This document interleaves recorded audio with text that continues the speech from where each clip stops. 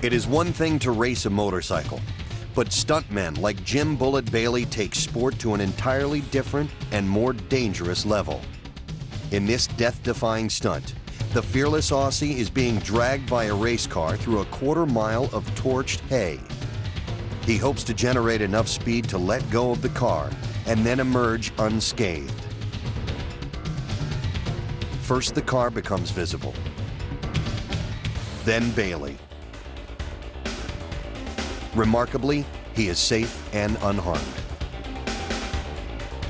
This will be one of the last successful stunts that Bailey ever gets the chance to celebrate.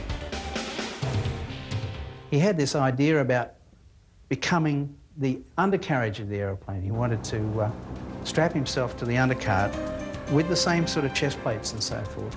And he reckoned that the plane could come down and land with him on it. Some people claim that Jim Bailey had a death wish, and that may be the truth. Because in this stunt, he did not take the proper precaution. The hook attached to the harness around Bailey's waist gave way.